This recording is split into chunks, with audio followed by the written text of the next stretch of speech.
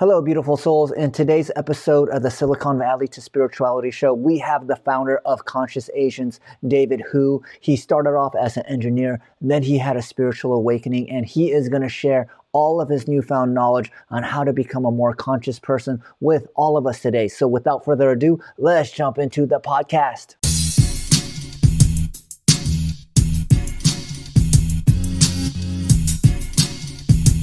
All right, beautiful people. It is your host, Seibo Shen. I am back with another episode of Silicon Valley to Spiritual Alley. Today, I have a wonderful guest. His name is David Hu. I met David a few months ago. He runs a group called Conscious Agents, or Conscious Asians, not Conscious Agents. Conscious Asians, I'm thinking about Donald Hoffman right now. But getting connected with David through this group opened up a brand new world to me, which is a whole group of Asian people that were expanding their consciousness, really diving deeper beyond just their external achievements, where they worked at Google, Facebook, Amazon, etc., and really gave me access to a group of Asians that, in my opinion, were much more holistic in their approach to their life. And we all know that the premise of this podcast is talking about people who have been really focusing on their career pursuits, their external achievements, and then finding more value, finding more deepness, finding more joy by pursuing things that are in alignment with their spirit and soul. So I wanted to introduce David Hu today. David, thank you very much for being a guest on my podcast. Thank you so much, Seibo, for that beautiful context sharing that I really resonate with.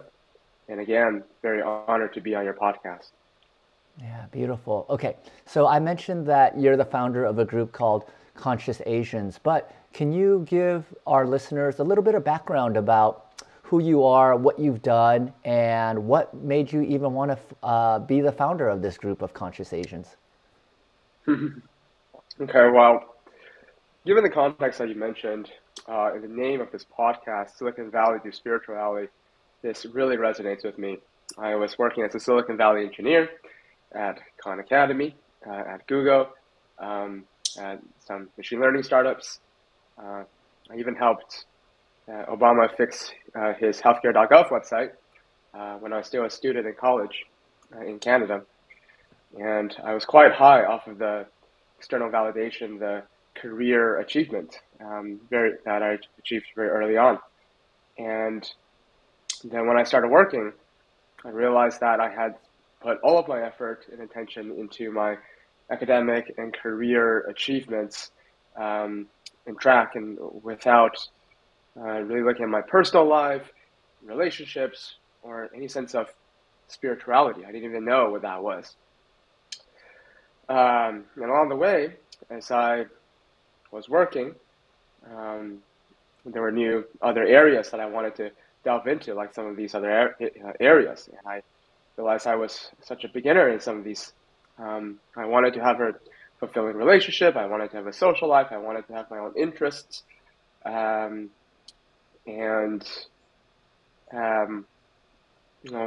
the way, I took up therapy, meditation, started reading about okay, what do I actually want in my life now? What is happiness, and how do I attain happiness in the long term?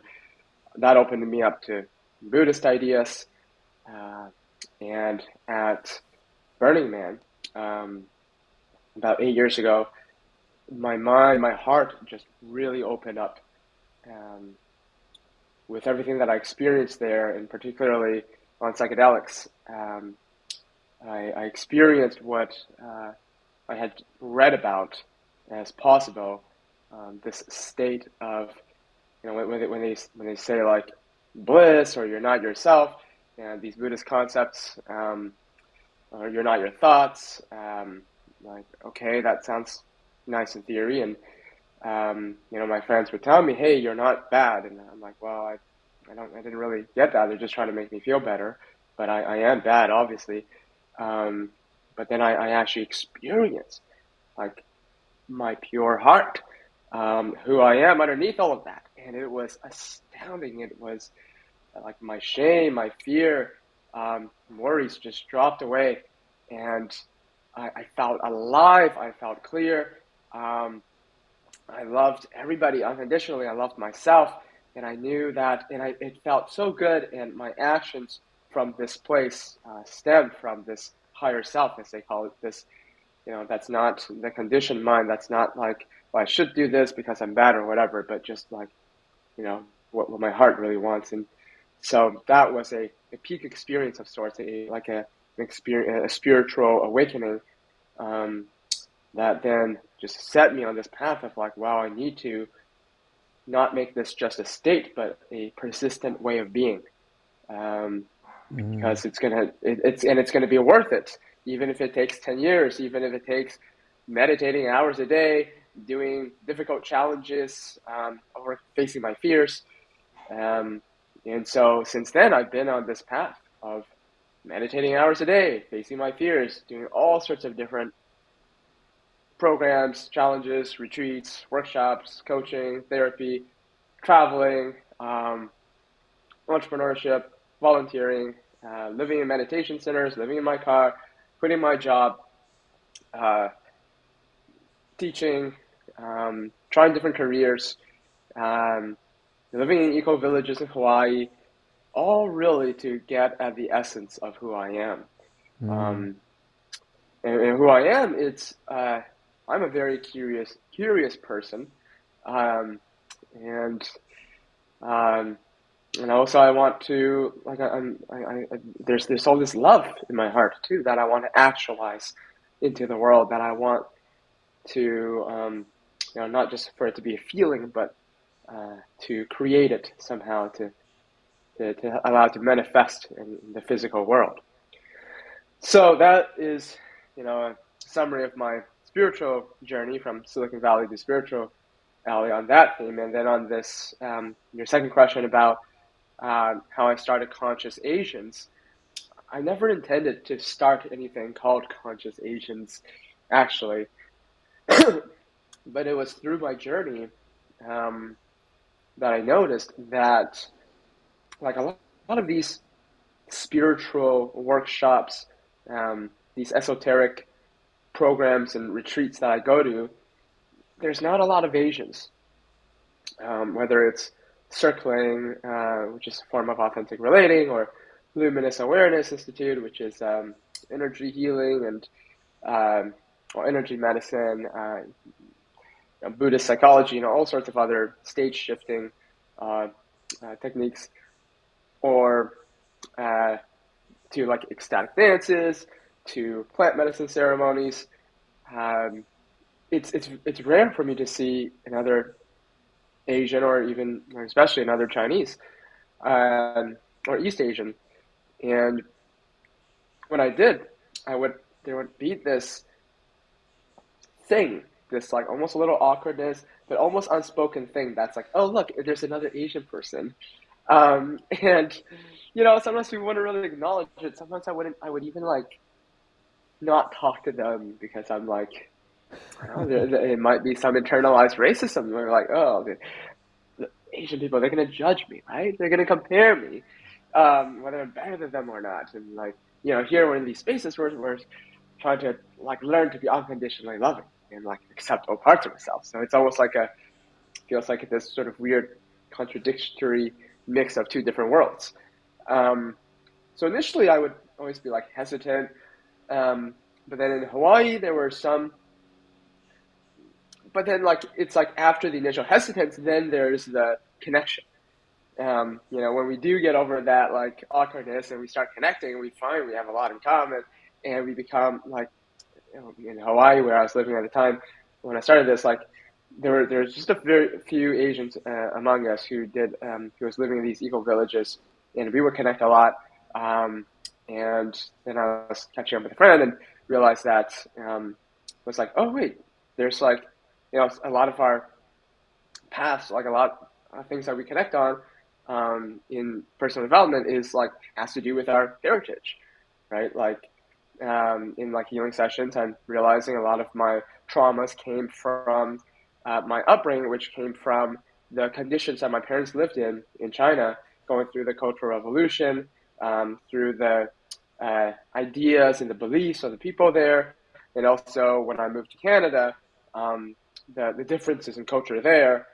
Uh, so um, so yeah, I decided just like, hey, why don't we just put some of us Asian folks together in a chat thread and who do personal development, spiritual growth work, and just see what resources we might want to share with each other.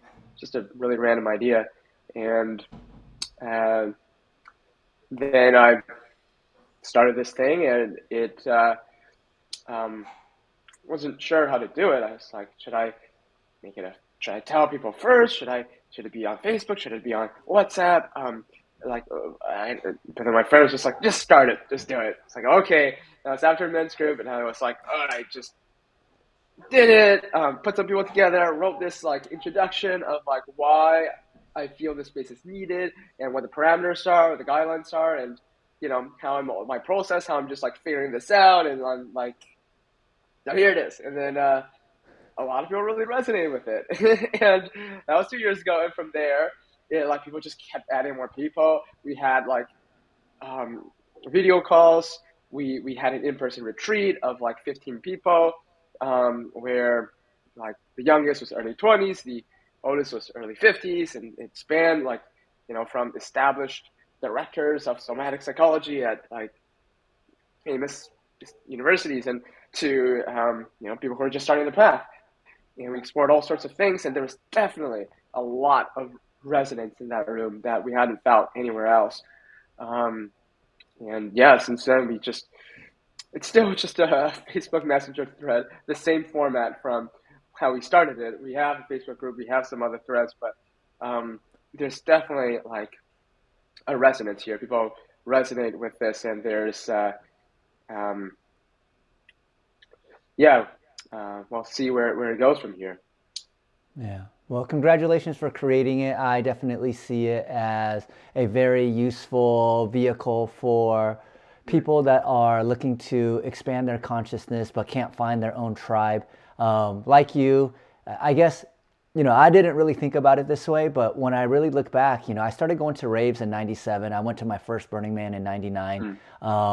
And I just kind of thought of it as partying, but what I realized was this was kind of like the beginning of getting into a certain kind of like state of being. And at least with the raves, we're obviously taking MDMA, we're listening to music, and similarly to you, I was like the only Asian person there. And when I saw another Asian person there was like this strong desire to like connect with them, and just kind of see how their experience was like. But I remember, being at the raves under the influence of these medicines, or I didn't think of it as medicine back then, but now I definitely do, because it was the first time that I really dropped all of the masks, all of the social learnings that I had picked up on, and just allowed myself to be myself, just dance with the music, tell people that I liked that, I love them, or express, my general feelings towards them. And it was like such a freeing feeling. So I'm glad that,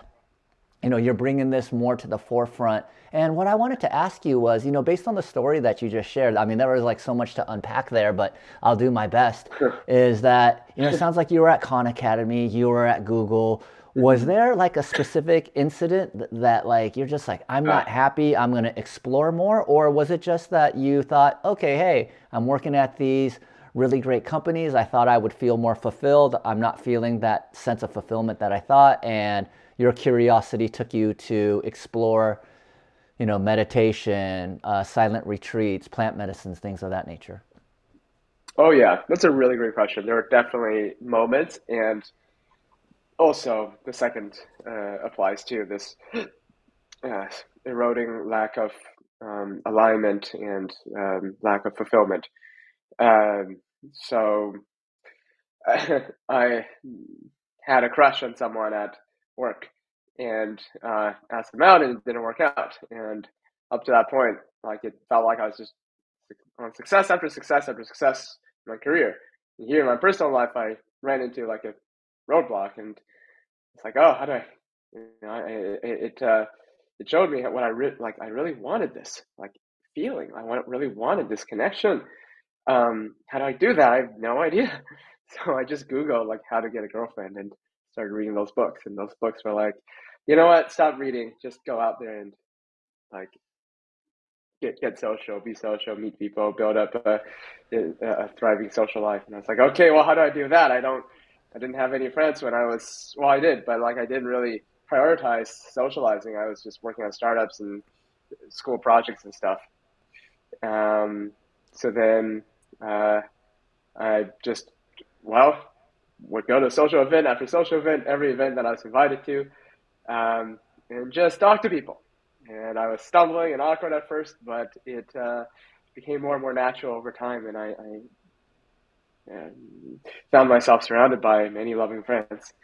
And then realizing that to progress socially, also, there needs to be this like inner work. And so then that's when I started therapy, coaching, and um, uh, found spirituality also from my coach, actually.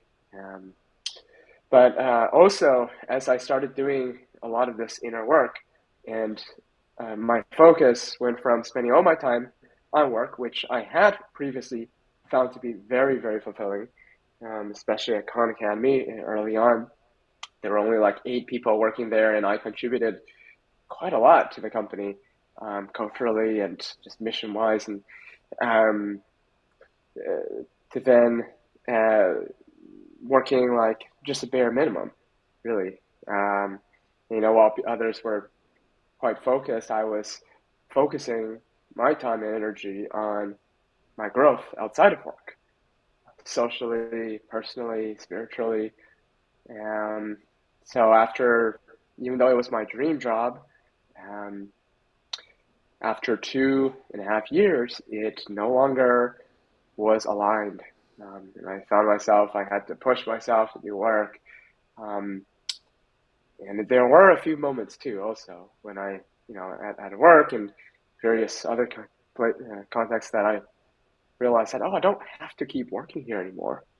I could get a job elsewhere, or I could even not work. Oh, that's an interesting concept. And I remember going through like the artist's way, which is this, uh, you write these morning pages, like 20 minutes a day. You just write whatever's on your mind, and they also have these prompts for just getting you to think about what your wildest dreams might be, and if you could do anything, um, taking yourself out on these dates, um, uh, doing things like this. I realized that there were a lot of things I wanted to explore that wasn't just working or getting a better job. And then the idea of a sabbatical became so interesting, like taking like 6 months when I'm not working. And so yeah, I quit my job, and instead of trying to get like a better job after that, I went on this sabbatical, and I tried, I did various things I wanted to do, like live in a meditation center, and I actually lived out of my car. I went traveling and did some other stuff, learn learning dance, um, did a lot of meditation. Um, but then this sabbatical, I realized I could extend if I get a part-time job, and I wasn't trying to get a part-time job to extend it. I was just like, oh, I wanted to visit my friend in San Diego because he's working on this company that I think is really cool, that I really aligns with my heart, and I want to just meet him. And then I end up like, he's like, you can do whatever you want, work on as long as you want or as short as you want. So I ended up getting a part-time job from that. And then also I was wanting to like travel and explore different places in the U.S.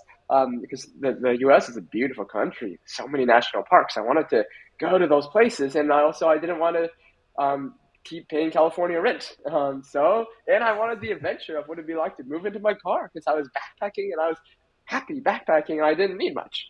And it would be a chance to explore minimalism. So perfect, move into my car. Then I could extend my time not working too. And, that was like 6 years ago. Um, and my life has just, I'm still on sabbatical in some sense, but it's like I have done other work, other projects since, but it's like a lot more blended with my life now. Oh man, I love that story. And as you were telling that story, I quickly realized this podcast is like the number one nightmare of every Asian parent, since I interview so many Ah, overachieving Asian people that have talked about not finding, fulfillment and purpose, seeking things externally, and then changing their lifestyle and feeling so much better by going internally and really exploring the things that truly bring them joy, truly are inspirational and passionate about. And well, what I really loved about what I was hearing was that you really kind of like jumped full into this. It was like, all right, we'll take a short sabbatical, and then that sabbatical became a 6 month thing. And then now I hear the end of the story. It's been 6 years of this lifestyle. And so I guess one of the things that you brought up that I really love about you, there's a lot of things that I love about you, but um, you know, we talked about just about parents right now, right? So your parents came from China to Canada, and then you became a software engineer at Khan Academy at Google. You decide to go on a sabbatical. I'm just curious, how did your parents react when you were telling them that you were going to make this change in your life? this is a very great question because yes, um, my parents were once very proud of me for meeting Obama when I was like 22 years old and getting a job at Google when I was 19, and then like here I am, they could boast about me to all their friends, and then here I am in my prime, not having a job, being a bit of a bum, lost, and they were confused. Um, I think my dad was trying to tell me that he could see that I was unhappy. Actually, there was a time when I was doing this, living on my car. It's not all glory. It's like being in the middle of suburban America, in the middle of nowhere. It's like driving past cornfields and this, strip malls and eating at these random fast food restaurants. I'm like, what am I doing here? um, I once had a social identity as someone who worked at a very reputable company with a great mission, and I got a lot of respect from people. But now, what am I doing here in the middle of nowhere? Um, so my parents could see that I was lost, and they wanted to help me. Um, and my dad told me that, hey, you know, the way I found the way to a happy life was I had a wife, I got kids, I had a house, and I have a career. And that's made me happy. And hearing this, I felt such repulsion. So this is exactly what I do not want right now. I do not want any of these things. Um, in fact, I want to just travel. So they were upset, um, or they were confused but I just followed my heart anyway, and I traveled. I went to China to teach this summer camp for kids on empathy, overcoming fears, other life skills, entrepreneurial skills. And 2 weeks in, I was so happy and fulfilled. I felt so happy being the space holder for these kids to share so much of their inner feelings that they had no other context to before in their families, with their other classmates. I had so much fun creating these safe, vulnerable spaces for people to bond and share and know that they could have the experience that I had at Burning Man, of, like you said, sharing how we actually feel towards one another, being vulnerable, accepting parts of ourselves that we didn't think could be accepted. Um, and on that call with my parents, they could see the big smile on my face, how happy I was. And then they were happy for me. Mm, Because ultimately, what they want is they want me to be happy. yeah. And from my dad's point of view, he doesn't know this quit your job, go on a sabbatical, find your, soul sort of thing. did the standard thing. So he was trying to help me be happy because he could see that I was lost in his way, in the world that he knows. And here um, I did it my way.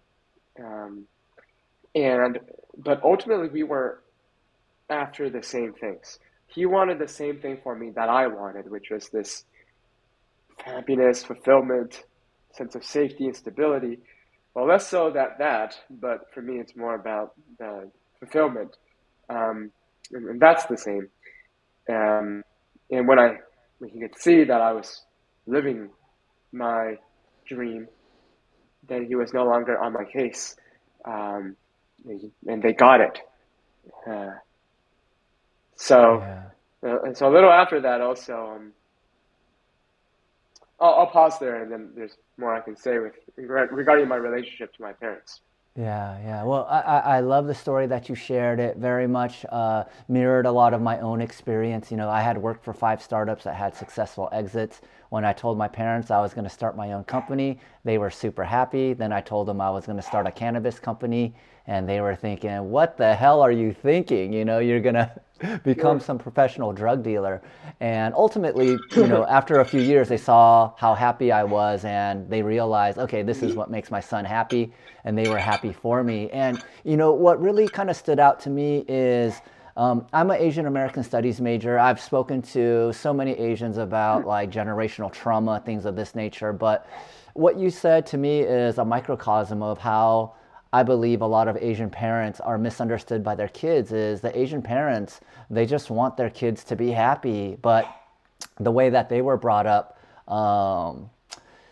you know, like with, you know, like we talked about, my in-laws grew up in the Cultural Revolution. Food, necessities, things of that nature were just, that's what they wanted. They wanted some consistency. So when they look at their children, they want their kids to have that same consistency without realizing that, hey, you know, like our children are growing up in a different time. They have different desires, they have different needs, they have different wants, and they're not able to adjust their framework to the modern framework. But when you really think about it on a meta level, is they wanted the same thing as you, which was to make you happy. And I myself experienced this because I was like, man, I'm in my 40s.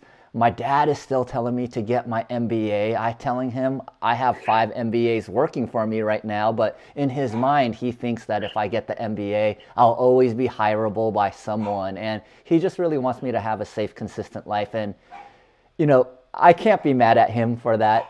And, you know, even though he's passed away, but he would say it to me like every Thanksgiving, every Christmas.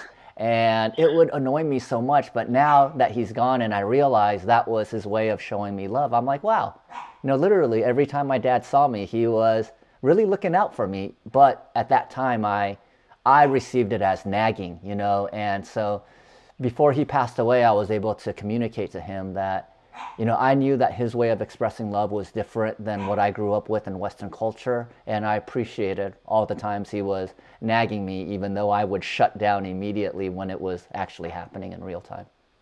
Oh, Seibo, that is so beautiful what you shared, and I'm so glad that you're able to, before his passing, see it that way, and you know, really be able to receive his love while he was still alive, and you know, not need him to change or understand your way, but for you to understand him and where he's coming from. Exactly all of that, everything that you just said, they do come from different times, generations, cultures. So, um, uh, yeah, very beautiful. Yeah, and you know, just to add one more thing that was really beautiful about that incident was that he actually turned to me, and just give me a second, I'm just going to let this dog in. Yeah. She's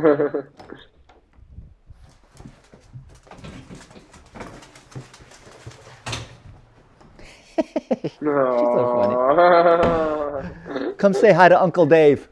Come say hi to Uncle Dave. Oh. Hello. Oh, look at you. All right, you just chill out next to me. Was that okay? So what he told me actually before he passed away was that he could recognize in me that not only was I a better husband to my wife, but I was a better father to my children than he was. So in a way, he actually Wow. showed a lot more kind of like granularity in his view. I just thought he was, just like your average immigrant parent, just work, work, work, expect my mom to clean the dishes, cook dinner, and then just sleep and then do the Uh, same thing. But, when he told that to me, I was like, oh, wow, he was actually, kind of like paying attention and seeing the differences of how I was interacting with my wife and my children. And it really made me feel so good that he was doing that. And tangentially, what I realized was my father was a CEO, and that's why I became a CEO. And after he passed away, all mm, my desire to run companies went away, and I realized, oh, wow, I was really looking for my oh, dad's approval this whole time. And after he passed away, I was able to shift my life into a different chapter because I realized that I did have my father's acceptance. And him telling me that really allowed me to explore a different facet of myself that I hadn't explored before.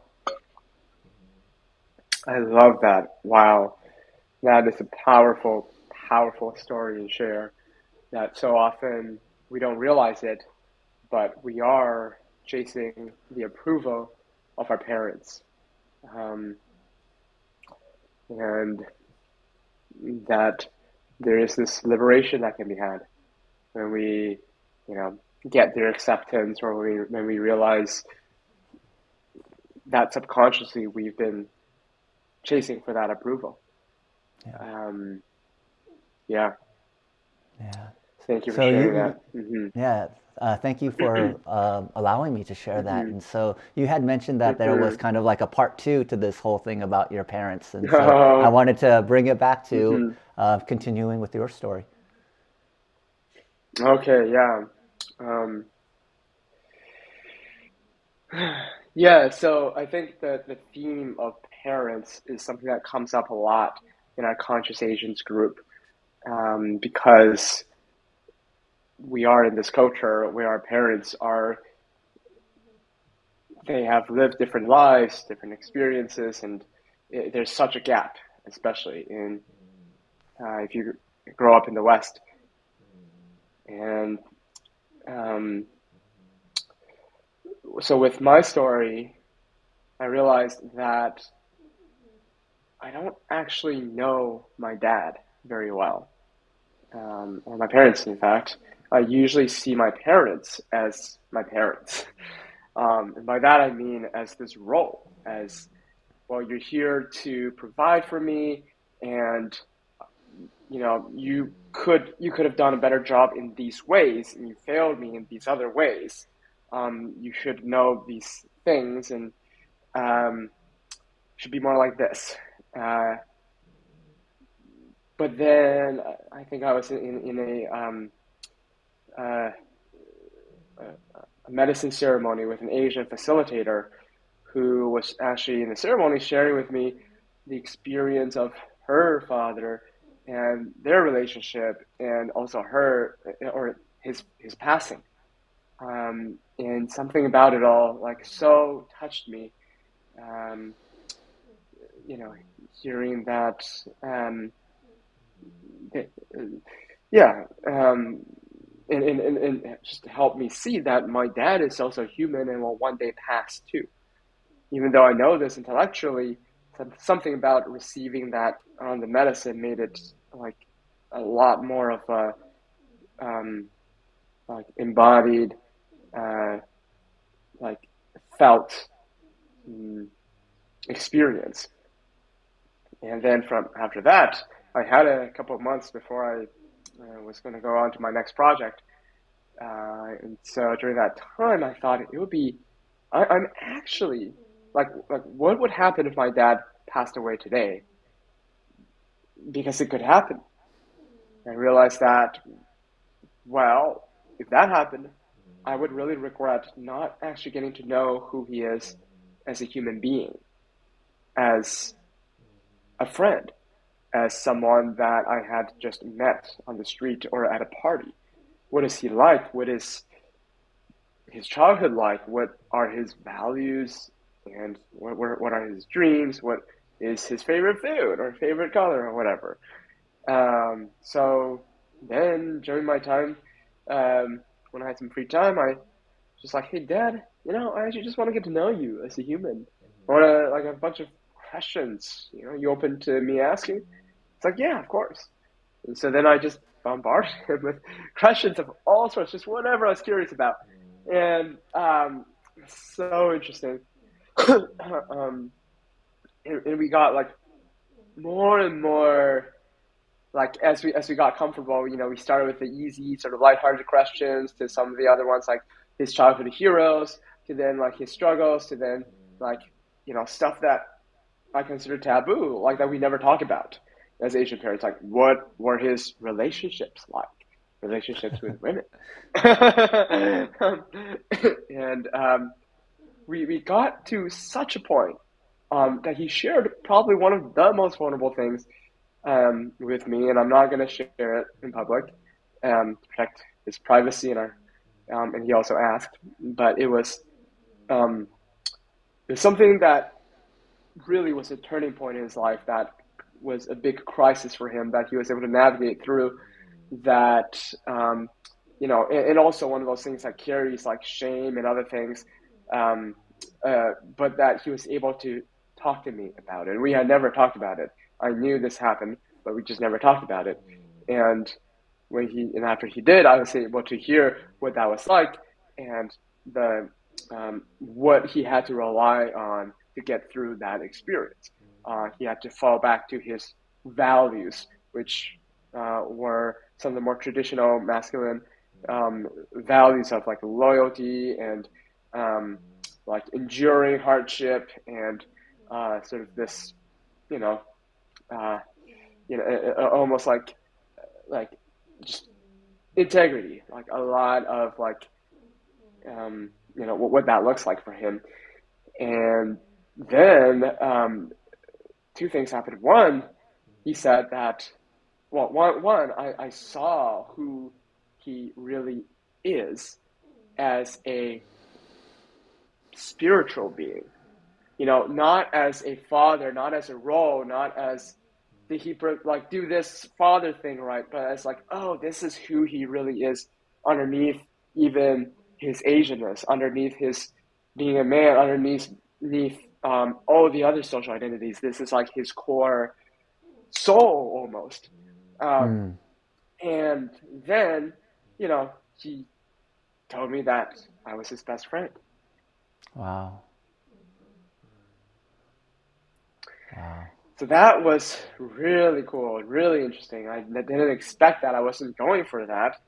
It just came from a pure place of curiosity, and it led to this. And I am really grateful to have had that exchange, to really get to see my dad um, for who he is.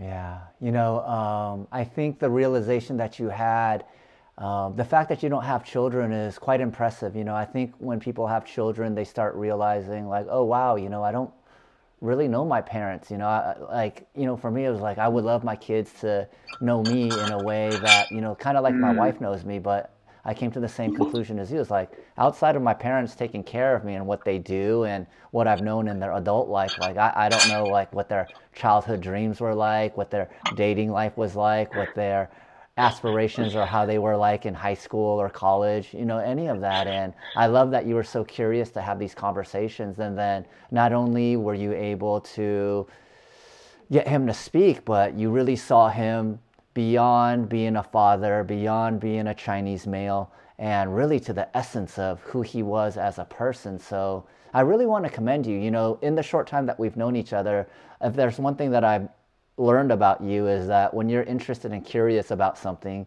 you go super deep into it. And, we share a yes. common friend, CK, and obviously I don't ask him about what he's doing and what you're coaching each other or how you guys are working together, but he has told me that if every client was like David, I would be like so happy and just like in cloud nine. So Aw. like I just wanted to reflect that back to you because what I'm learning about you is why I wanted to interview you is like, hey, there was Mm, something within you letting you know to be curious, to explore something, and you trusted it. And by trusting it, you've been able to open so many more doors for yourself. And I kind of want to bring it back to something a little bit earlier that you talked about, was like you had this peak experience, but then you were like, you know what? I want this to be a way of being for me. Yes. Can you describe that mindset? Because my major, I don't want to even say it's a gripe, but when I see how plant medicines are marketed to people, most of the people that ask me about it, their thought is like, okay, hey, I'll invest the time, go to South America, I'll spend a week or two down drinking ayahuasca, and then I come back and everything's gonna be all right, you know? And so you and I are experienced enough to know that that is a peak experience, but there needs to be some integration in order for you to bring this back into your daily habits. So I was curious, like, how did you make that mental jump towards like, hey, this is a peak experience, I experienced oneness with God, I'm good, I'm elevated in consciousness, to like, okay, wow, this is just a peak experience, but if I want to experience this every day, I'm going to need to cultivate some sort of practice to get my frequency to this specific resonance? Seibo, I love your questions. They just flow so seamlessly and bring us to one interesting, juicy, important topic to the next. Um, yes. Uh, Integration after plant medicine ceremonies and shifting from peak experiences to really elevating our way of being on a persistent basis. Uh, like I said, this was something that I made a commitment to do in my spiritual awakening. I remember while I was on the psychedelic, I declared actually to my friend I was talking to, that whatever it takes, I'm going to like work towards embodying this way of being. And I asked my friend to hold me accountable to it. And I was even talking to my phone, journaling, and I was saying like, David, whatever it takes, get back into this like place on like make this who you are. Um, and so it was like I knew while I was high that this was like a temporary state. And I also knew that this was who I really am underneath it all.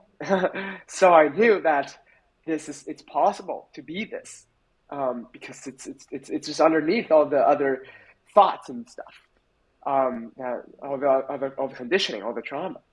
Um, and so then after that, I went on this like, yeah, and yeah, thank you for sharing my, you really got me. When I'm curious about something, I go jump into the rabbit hole, both feet in.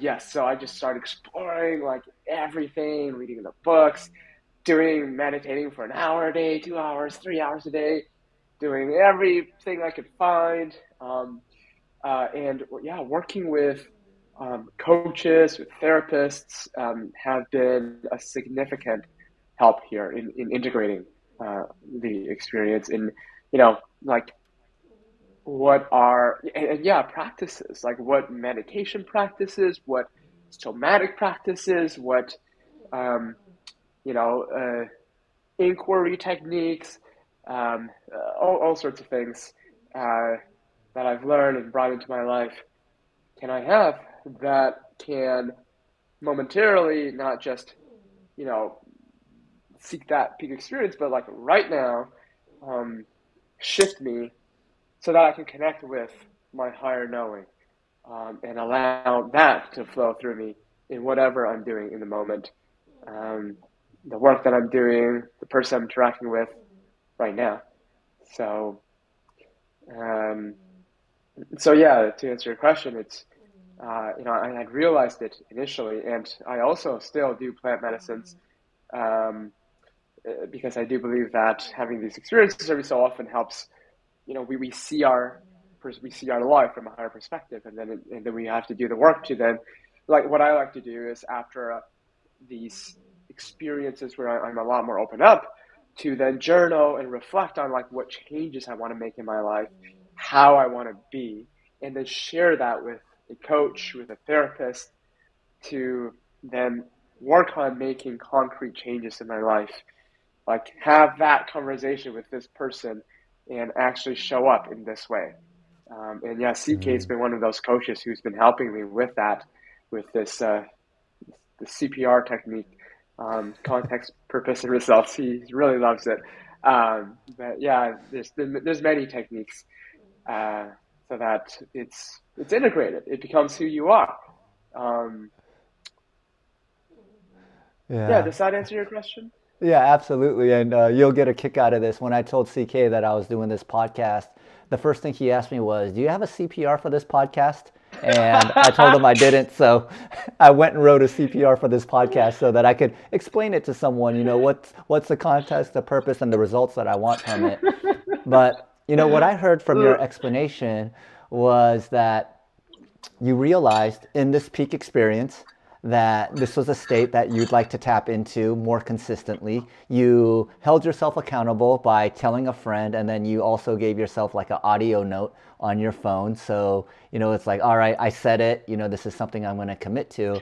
And then what it sounded like to me, it wasn't like some magical, metaphysical, spiritual process. It was just like, hey, I'm going to journal down my thoughts. I'm going to write down the way I want to show up, and then I'm going to share it with someone that could help guide me towards that direction, and then simply doing the work. Yeah, pretty simple, straightforward. Yeah, it's just like bit by bit. It's like, how can I show up more of who I want to be in this moment, in the next moment, with this person, with that? Um, yeah, it's like you want to build a castle. You want to you layer it on stone by stone by stone. Yeah. Yeah. So, okay. So we have about another 15 minutes here. So I'm trying to manage our time because I know we could chat about so many things. Is, I talked about integrating some of this metaphysical knowledge, this deeper insight into, the practical, tactical ways of regular life.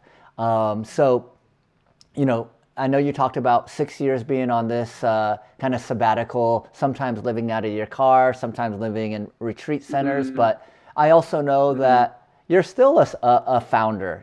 Can you Uh-huh. let us know a little bit about what you're working on today on, more of the business side? Yeah, absolutely. Thank you for asking. So yes, as much as I am on the sabbatical where I'm following my heart and living a very free spirited life, I am also a founder. And it's not like, oh, I'm a founder, so what should I create? It's more like, oh, um, here is what I want to see in the world. And then like coming from there. So for me, I was in these meditation centers in my car. I was meditating hours a day, um, and I felt all this love in my heart, um, distinctly. And I also distinctly felt this almost like lack of self concern in the sense of like, I want to give my life. I want to devote it to something greater than myself. And then came the question of, well, how do I actually do that? How do I not just have this love be this feeling in my heart, but how do I like actually impact, affect um, people, beings, um, to actualize this? So yes, I've been an entrepreneur.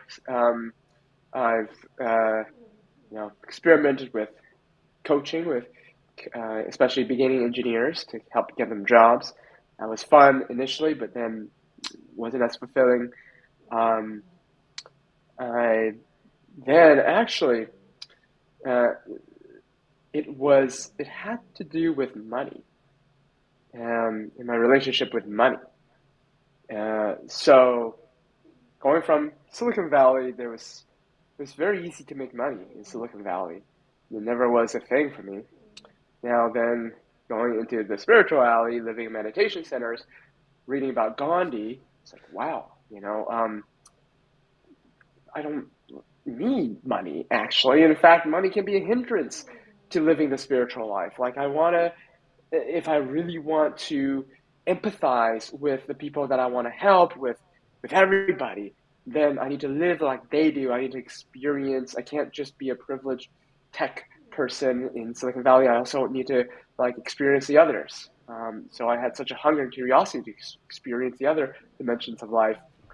But then as I traveled, and also with the same um, medicine person, Asian medicine person, she told me something about money, which is that money is a way of directing the energy on this physical plane.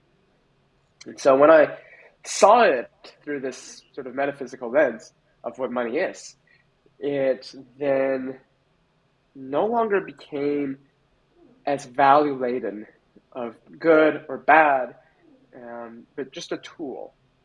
And so I thought, oh, well, I could use this tool to amplify the love that I feel in my heart as action, as actual changes in the world.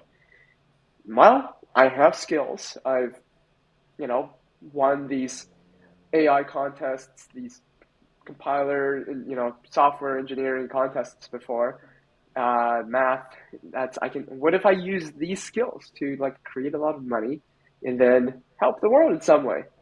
And so while I was like exploring that, and exploring, okay, well, maybe investing, like that's something I'm curious about. Blockchain, I'm curious about that. It's like just as a technologist, I've been in blockchain. I actually tried to buy my first Bitcoin in 2011, and I was curious about its potential impact for, yeah, politically and economically. Um, I was talking to a friend about blockchain and the applications of it and how it can help create more of the ideals that we want in our society.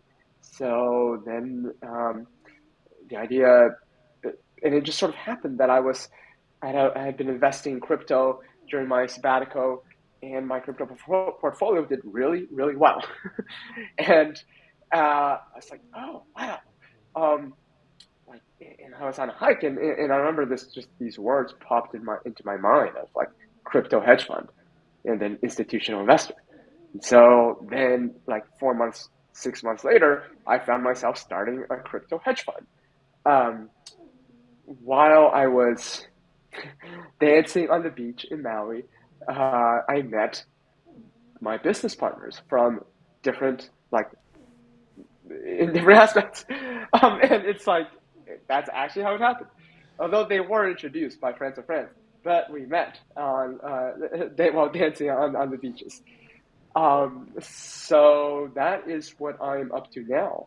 I'm running a hedge fund called Open Heart Capital with a goal of donating profits towards um, what I see as a more beautiful world. So, a more regenerative world, one where everybody is better off, where um, uh, those who have material abundance can have a sense of inner peace and happiness, and those who have, let's say, a lot of social connections, but and joy, but maybe are not as materially well off and could have more in that sense, can have the means to create their dreams, um, and then also to support some of the causes that I believe is going to increase the thriving in this world. Um, for example, like indigenous wisdom, protecting the rainforests, um, helping ensure the survival of our species, of many other species. Um, and then ultimately, how do we shift into a new system so that we're not incentivized to exploit and each other exploit the earth, so that it's more life affirming. Yeah, I love that. Um, you know, uh, For those that haven't listened to the Spiral Dynamics episode, go listen to the Spiral Dynamics episode, because a lot of what I'm going to say is going to make a lot more sense here. But when someone goes from the stage orange achiever stage and then discovers the stage green, more internal peace, internal fulfillment stage, is that there's this natural rejection of materialism, money, things of that nature. And I really love the story that you told about the medicine person that you're traveling with, and she talked about, yeah, money is just like this energy flow, and it's just a tool that you use. And just like any tool, you know, if you have like, you could use a hammer to create a house, and you could use a hammer to smash a house too. And depending on your relationship with the money, you know, that energy flow will have a different feel and resonance to it. So I love that she was able to allow you to see that, you know, people with a lot of money, if they're behaving in a greedy way, that doesn't mean that money is for greedy people. Money is just a thing, you know, and how you utilize it is ultimately how it is received by other people. And then the other thing that you brought up that I really loved is that you were looking for ways for people who have a lot of money, a lot of material goods, to access more inner joy, and for those with a lot of inner joy to also have access to more, you know, material things that can make them happy. And I love that, because growing up, I grew up in a time where you were either hustling and making things happen, and you're sacrificing your time, health, and relationships to be, you know, like the Elon Musk or the Steve Jobs of the world, or you were on this spiritual journey, and, you know, you would have to couch surf and ask your friends to allow you to live rent-free every so often because you're struggling with finances. And what you're saying here is like, no, these two things don't need to be mutually exclusive. We are holistic human beings. We can have it all if we just know how to prioritize and take the appropriate actions and optimize our life for all of those things, not just one or the other. Is that correct? Absolutely, Seibo. And this is a great place to name spiral dynamics because, yes, like you say, you know, as one moves from stage orange to stage green, then there can be this rejection of stage orange values. And then at some point, there's this reckoning of like, oh, these are all, it's helpful in this context, not helpful if it's taken to be its own thing and, you know, for its own end. But, you know, how can we use these as different tools? How can we, you know, how can I not just be a spiritual person? How can I not just be a business person or an engineer, but how can I actually straddle both worlds? How can I have business help me actualize my spiritual values so that I can actually be even a more like spiritually integrated person in the world? And how can I use my spiritual values to guide my business so that it's, you know, aligned with who I am?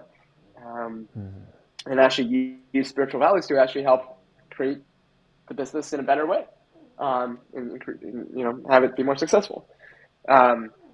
So yes, it's been such an interesting exploration because I would find myself living in Hawaii in eco villages with people who are really seriously dedicated themselves to exploring the spiritual paths, who are living on food stamps, who are dancing all day, who are really like loving, but who wouldn't really have a relationship with business or money or science, and would see that as the matrix that is creating all the problems, as the system that they've escaped out of, but also have this disempowerment, this economic disempowerment, and always feeling like they're lacking that way. And on the other hand, then I'm in the world of business where, you know, people can be very successful, but may not be internally happy or fulfilled. And I'm on this, you know, it doesn't have to be one or the other. And I am actually on my journey now, meeting people who are very dedicated to both worlds. And it's less common to find these people, but they are there, they're out there. And it's such, I feel such an excitement to meet more like-minded souls. Yeah, me too, me too. And hence, the purpose of this podcast was to bring these like-minded souls together and to have awesome conversations. And, I'm definitely going to have you on because I want to talk about ecstatic dancing. I want to talk about channeling. I want to talk about a whole bunch of other things that we don't have time today. But what I do ask all of my guests are this one question before we sign off for the day, which is, if you could go back in time and just talk to a younger version of yourself. It could be the college version. It could be the version that was at Khan Academy. It could be the elementary school version of David Hu. But if you could go back in time, and I know we both know that time is not linear, but in the case of 3D space-time, in the world that we're living in, the dimensions that we're living in today, if you could go back in time and tell your younger self something, what would you like to communicate to that younger version of David?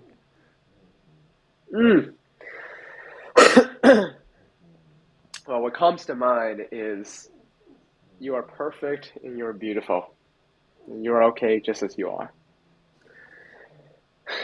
And you are perfect, you are beautiful, you are just okay the way that you are. You're okay just as you are. Because I received a lot of messages or that my younger self internalized as that not being the case.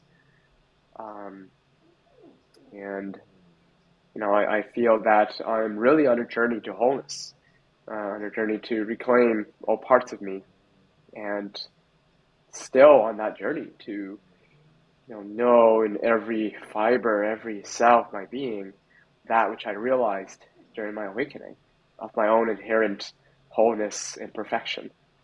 And, I feel that is so core and dear to my heart, for me to know that dearly and for everybody to know that dearly. And so it's less of like an advice, less of you should do this, be more like that, but just it's more of this, and more of like a healing that I want to send to my younger self. And, if I did have something I wanted to say as like, that's more, let's say, an action oriented, it may be, explore, have fun. One thing that I used to tell myself when I would answer this question is I would tell my younger self to learn to dance. That's awesome. That's awesome. As a computer engineer who spent all his time in front of the computer playing video games or programming, I had no connection to my body, to my intuition, to my right brain, and I've been spending so much time lately developing that sense. And like it's now my greatest joy to dance and move and express myself, and I derive so much happiness from it. And people around me, they feel it, and they come up to me after and tell me how much they loved watching me dance and move.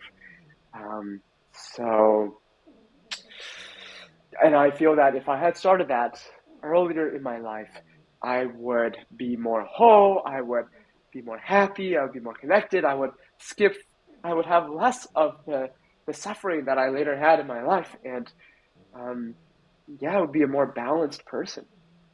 Yeah, I feel that too. And I love that the first thing that you would say had nothing to do with advice. It was just like, you are whole and complete, you are worthy just for your existence. So I really love that. And I also very much resonate with, I would say the thing that really drew me towards you was watching a video of you dancing, okay? Because, we live in an information age right now, and I think access to a lot of these topics that we're talking about, you could easily access these. So I often encounter a lot of people that can intellectually, from a knowledge perspective, talk about these ideas with me, but I very much put people into like, hey, this person has knowledge and this person has wisdom, and the person that has wisdom has embodied that knowledge. And so when I saw you dancing, I was like, oh, this guy definitely is not just like saying these things. He's like living it. He's expressing it through his body. And as someone, I've loved martial arts. I've loved breakdancing. I love expressing myself. Like, it's very inspirational just watching you not do dance moves, not do dance steps, just moving in the way that David Hu feels like moving, right? Like just like right now. It's beautiful. It's beautiful. So I love you, David. And if anyone wants to learn a little bit more about what you're doing, how can they find you? Oh, yes. You can find me on Facebook, David Hu, Hu. Khan Academy, sometimes if you type that, there's lots of David Hu's. Find me on Substack, my blog, davidhu.substack.com. Uh, Instagram, Open Heart Journey. I'm just starting that. It's a project to share my learnings. Um, so, yeah, that should do it. All right. And what about your hedge fund? Tell people about your hedge fund a little. Oh yeah, Open Heart Capital, openheart.capital. We've had over 40% returns this year so far. We're an algorithmic crypto hedge fund, so it's fully automated, and regardless if the market moves up or if the market moves down, we profit. And ultimately, the goal is to donate profits to those projects that I talked about, that I really care about, that are dear to my heart, that I feel would create a more thriving, beautiful, interconnected, loving, abundant, nourishing, happy world where people can dance like they I love it. however I they want. love it. I love it. I love it. All right, everyone. So before we sign off, I just wanted to recap some of the things that really stood out to me. And what really stood out to me was, number one, you don't have to either be a left brain or right brain person. We have two hemispheres. Everyone has two hemispheres in their brain. And growing up as an Asian that was bad at math, I think I was like, oh shit, I'm bad at math. I gotta be really good at communication. So I really focused on that side. But I had the opposite as you was when I started designing my vaporizers and I had to get into engineering, thermodynamics, laminar flow. I was like, wait, I'm actually good at math. I just needed a vehicle that got me more interested in numbers and physics and things of that nature. And I love that you kind of came from the inverse, which was you're sitting in front of a computer screen and you're like, you know what? I want to fucking dance. I want to move my body. I want to feel things, not through my head, but through my heart. So I'm really glad that we're both on this journey together, David. And your energy, your joy, it is infectious. Thank you so much for coming on. And yeah, I just a lot of gratitude for us to connect. And if anyone wants to learn more, it's Open Heart. Open Heart was the name of the fund, correct? Openheart.capital is the website, yes. Okay, openheart.capital. Openheart Capital. And if you want to join Conscious Asians, if what you heard is invigorating you, is motivating you, just go look for it on Facebook, connect with David. And thank you so much again for being a wonderful guest on the Silicon Valley to Spirituality podcast. Seibo, that was amazing. Thank you so much for having me on as a guest. I'm glad that I got to dance at the end of this. And yes, to everything you said, really an honor to talk to all of you, talk to your audience, and yeah. All right, my You from man. there, Salagria. Solagria. Take care, my friend.